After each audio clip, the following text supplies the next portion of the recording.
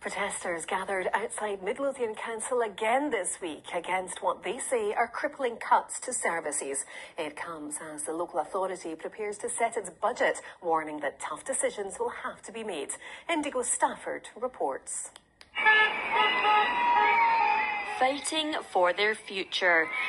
At this protest outside Midlothian Council's headquarters, third sector services are pleading with the council to rethink proposed budget cuts. We estimate that we're looking at 40% cuts, which would mean that we have 6 family learning centres in Midlothian and that we'd have to close 2 or 3 of the centres to be able to accommodate that level of cuts.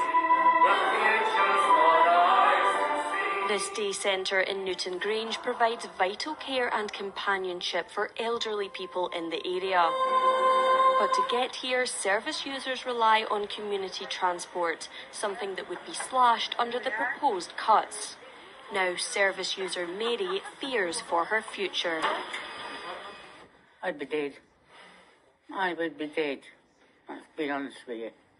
This is my life. This is my life here. It's very important. If it wasn't for this bus, I couldn't get here.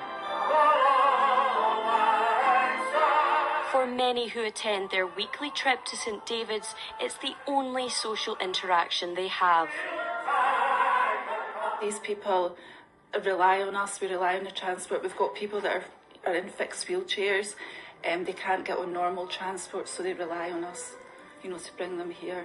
Midlothian Council plan to plug a budget gap of £14 million by cutting services across the board.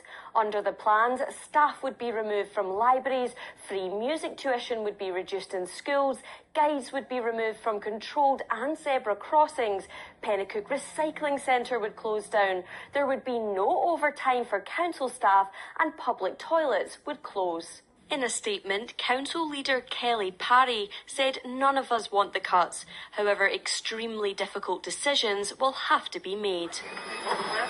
And it's not just this local authority that faces tough decisions. Scotland's councils are now facing a £700 million funding gap. Midlothian Council will now consider the views of its residents before setting the official budget next week. Indigo Stafford, STV News, Dalkeith.